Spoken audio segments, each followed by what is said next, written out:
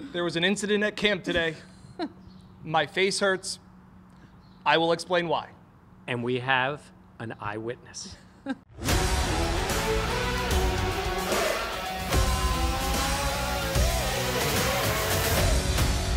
right, welcome back to the Buffalo Plus channel, presented by Connors and Ferris, Mike Catalana, Dan Fates. I am Jenna Cottrell. Please be sure to like, comment, subscribe, and share the channel. We always appreciate it. We are putting our bodies on the line for this channel. I could really use some likes, some comments, and some shares. Let me see. I see a mark, I do. Is he gonna have a black eye? So something happened today.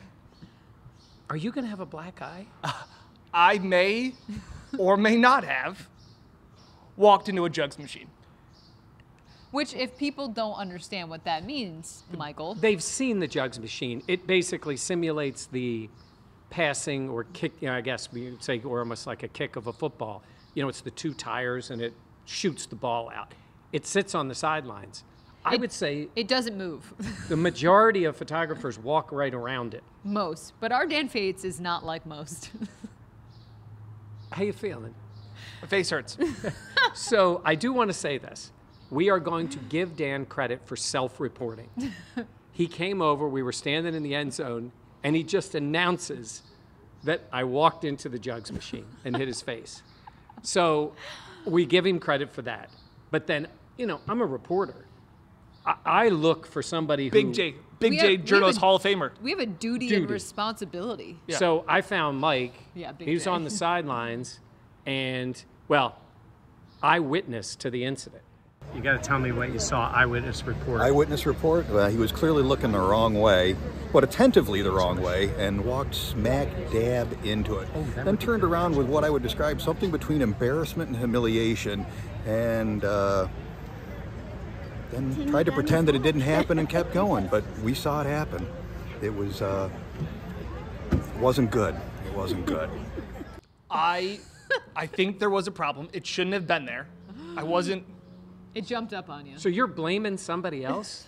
I was walking this way and just... They are heavy. They're heavy machinery. Dan can spin zone this into something else. Credit to me. The good news is there weren't a ton of fans here today. Well, Mike was there, and he saw it. Right. Shout out, Mike. And the unfortunate is on the sideline of the fans. If it was on the far sideline, we may not even be having this discussion. But yeah. Way to wear it. Put my body on the line for Buffalo Plus. You did. You did. So okay. All right. That was I'd say that was probably the biggest hit of the day. That was the biggest hit of the day. Second biggest hit of the day happened while they were playing. Yeah. Talk about it. It was this little screen pass. They were going 11 on 11. Right off the bat, defense dominated today. Yep. Absolutely dominated. And offense had trouble getting anything going, any three teams. A little screen pass to Andy Isabella on the outside. He catches it, kind of cuts back. The play's kind of over and gets laid out by number 93. This takes Deshaun Williams, right? Yeah. Yeah. He went down pretty hard. Alec Anderson took exception to that, pushing, shoving. The biggest skirmish that we've had at camp. I don't think it was a full-on fight. No helmets were thrown or punches really, but it was the most heated moment we've had so far at camp. Oh, they were angry with each other. Josh Allen was adamant afterwards. Barking. He kept, kind of talking to the defensive sideline about you can't do that kind of thing. So yeah, he was. Now we could see from a distance. Bobby Babich was there. Listen, Bobby's going to stick up for the defense. Yep. He's a very vocal guy, anyhow, no question. But it was funny, when you see that, it gets personal. It gets personal in the way, even in pickup basketball, for that moment. Hard foul. Right? It's like, hey, and then it's forgotten about. I think that's the way it is with the team. Yeah. But sometimes, there aren't a lot of big hits. That was a pretty substantial hit. Yeah, we caught up with Dorian Williams afterwards, as well as our favorite player, KJ Hamler. He's more way up content coming from him soon. But we asked both of them about what kind of transpired today and where do you draw the line and where does it end? Oh, it's just us out there having a good time competing. That's all it is. You know, it's just a little brotherly bonding. You know, sometimes you got to duke it out a few times. It ain't nothing wrong with it. Get the juices flowing. Yeah, I mean, that's part of having fun, competing. You know, I like to talk junk to the guys. We all like to talk junk to each other. It's all out of love. We all love each other, man. It's a good locker room. I don't play them games. You know, sometimes it gets a little chippy out there, but that's just football. But, you know, keep your players safe. You know, if you're on the offensive side, you ride for the offense. You're on the defensive side, ride for the defense. At the end of the day, don't take it to the locker room. You know, we still brothers at the end of the day, but it's okay to get all that fighting out the way too. We all understand what it is, and we all understand it's nothing, no hard feelings. And if anything's wrong, it's the offense's fault. Is that the way it works? Oh, for sure. It's always their fault. When it happens, it's the defense's fault, right? I ain't gonna point no fingers. Just know, it's gonna get handled. Dorian says it's always the offense's fault. If Dorian said it, then hell no. I'm sorry, excuse my language. No. If Dorian said it, no. You see, Dorian number 1 on my hit list. All right, look, he know this. So he know better. Not to come for you. Yeah, he know better. Hamler's fantastic. He is great, and he pivoted quickly on allaying blame on the play. Yes. There should be no doubt about it. But I do think it does get forgotten. You see him. It's a little bit of chirping, a little more than usual going on. I feel like at this point in camp, though, I'm not surprised by that. There's only 2 practices left at Fisher. It's been one another. There's also that, too, of, like, the offense gets to do all those things, the flashy kind of plays, and then if I were a defensive player, that would annoy me. Now, am I saying that should equate to a big hit? No, but I also get where some of that frustration might be for the defensive side of the ball. There are fights at every training camp. We're seeing that. Excuse me. We're seeing that right now. Giants have had multiple ones. Like this is where we are at the stage of the year where we will talk about they just want to hit somebody, not their own teammates, and all these things like that. But it was, again, tense moment of, hey, also because Andy Isabella had to be carted back to the locker room. We saw him walk past us afterwards in practice. He had a sleeve on one of his legs. He was in discomfort. He was in pain. So that's the worst thing you hope to have happen, because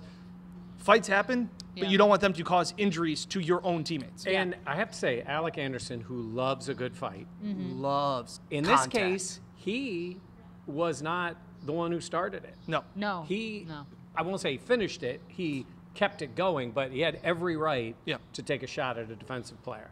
And listen, I mean, Isabella is like the smallest guy out there. Yeah. Yeah. I know, you're a One of football them. He looks player, like you're somebody's gonna get brother. hit. Yes. Yeah. Got to play for the And day. he took a pretty good pop. So hopefully he's okay. Yeah, you never want to see that at all. I get the context of that when you talk about your team. I'm supposed to say your family, but like your Family, teammate yeah. going down.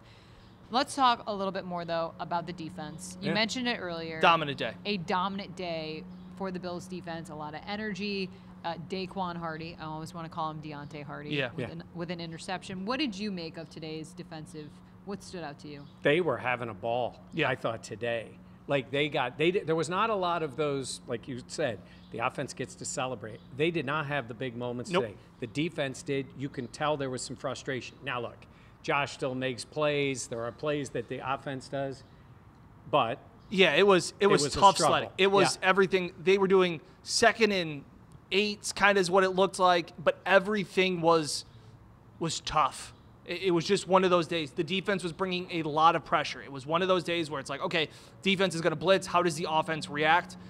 They struggled a little bit. So I thought that was very telling, where this was the first day, and as I was watching it, I'm going, man, has the defense been, not to say the defense has been bad, because there's just been some great offensive plays. This was the first day where I thought the offense looked off, and it was because of how forceful and physical the defense was. Back on Friday, I would have said that the defense won that practice at Highmark Stadium. Do you feel like it's been pretty even between the offense and the defense winning days? And what do you think that says, if you do think that's the case? I think it's harder for the defense to be the equal of the offense, just by the nature of the way the game is played. Agreed. Right? There are plays sometimes where, you can't own the line of scrimmage. Like, it depends on how they're playing. And, Josh Allen's going to make plays, and you can't hit the quarterback, which obviously makes a lot of sense. So I think it's easier for the offense to look good. But when the offense looks bad, it's really noticeable. Yeah. When I say bad, give credit to the defense. I thought that's what it was. There was Credit some to plays. them. Yes, credit to them.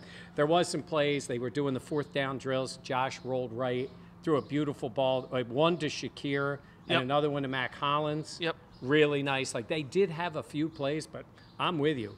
Outstanding coverage by Bernard on Kincaid over the middle.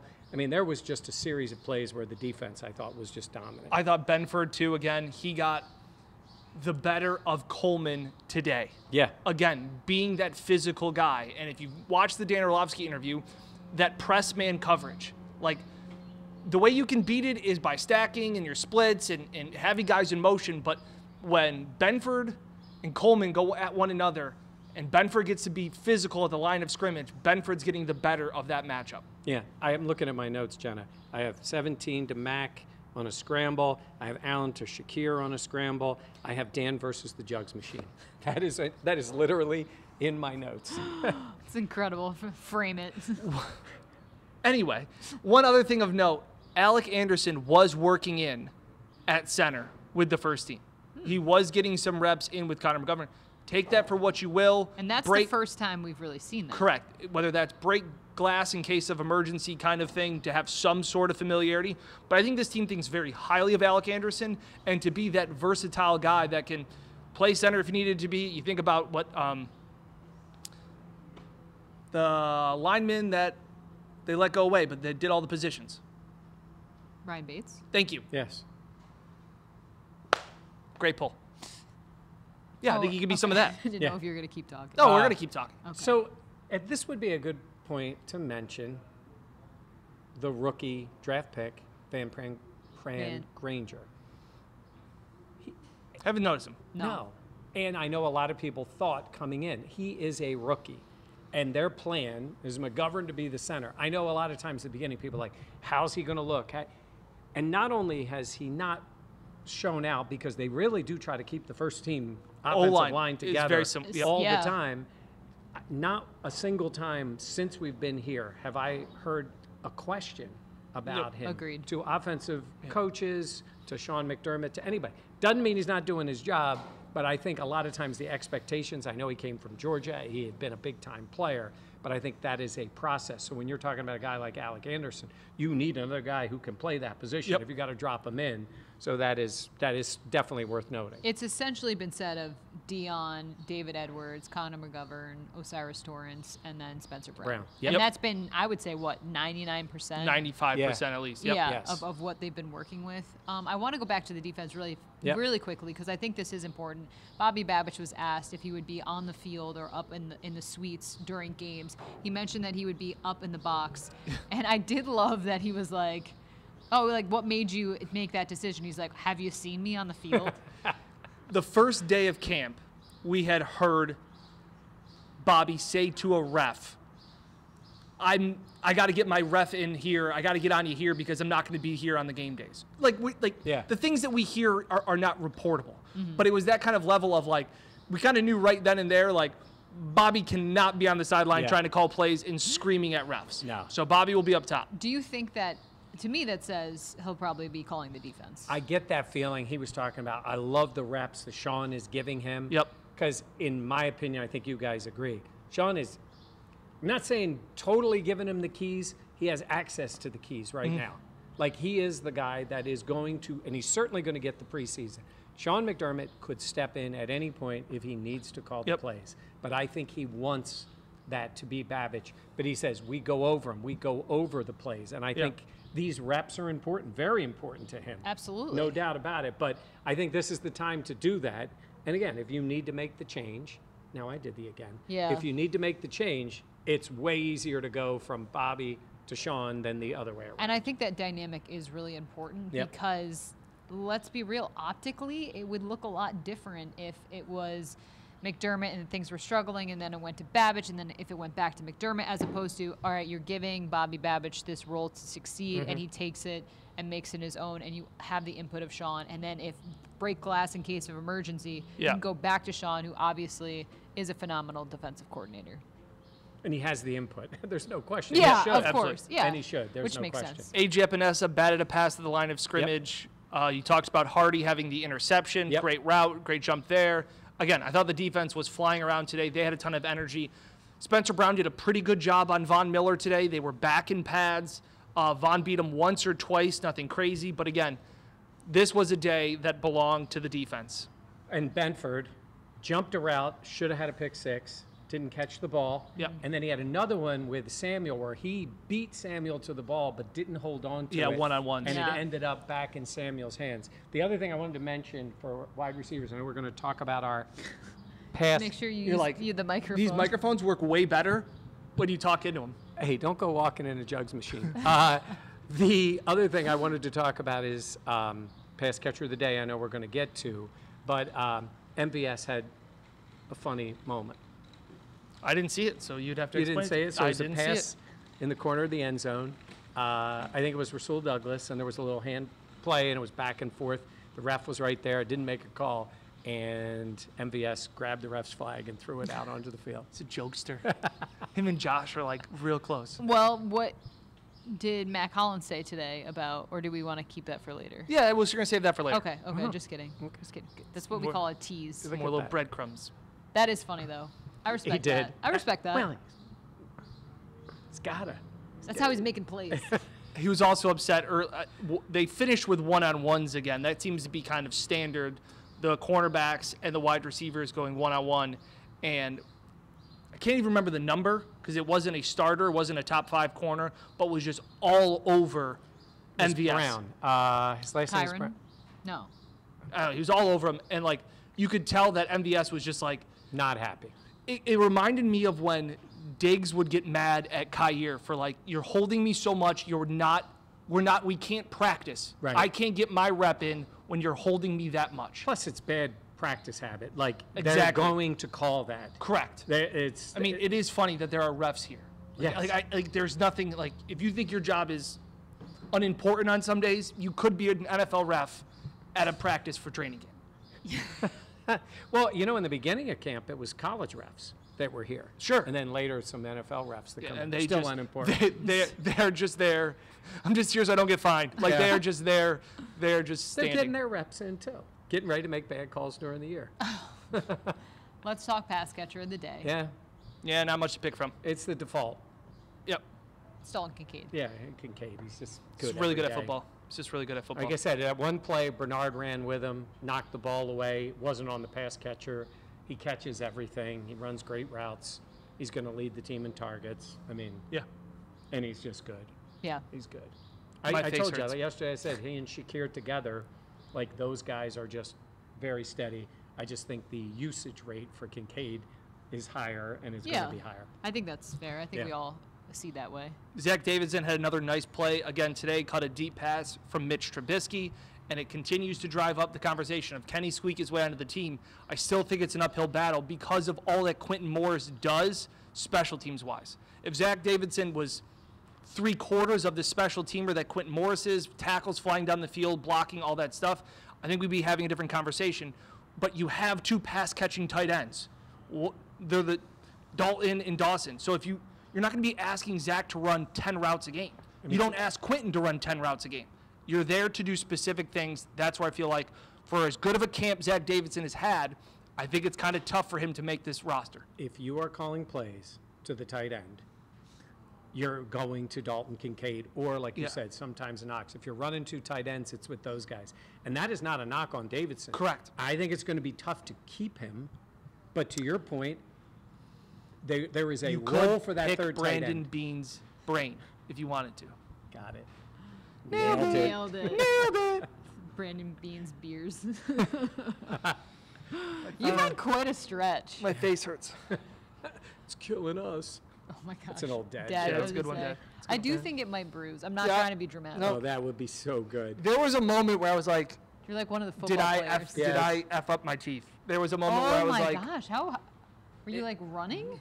no, and I thought about running. I was like, I got to get to the other side of the field. I was like, no, I'll just watch and walk. See, this is the time to do it, because Yeah, I that's used to true. because you're at camp and you can look like a football player. We may need to use eye black. Oh my to God. make it Be look like Tyler Bass, the one side. So a quick story: I was doing Amerks hockey games, and I was playing basketball during the week, and I got tripped up, hit the ground, had stitches on my nose, like 3 stitches on my nose, and I had to do the game that night.